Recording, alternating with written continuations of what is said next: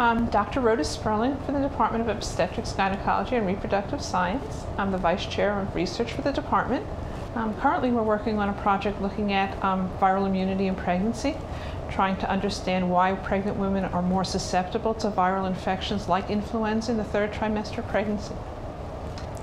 I've made my research career understanding the prevention of horizontal and vertical transmission of viral pathogens.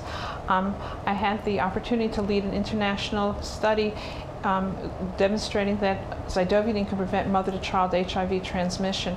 This is considered a landmark trial demonstrating that you can actually prevent an infection from being transmitted from mom to her babe.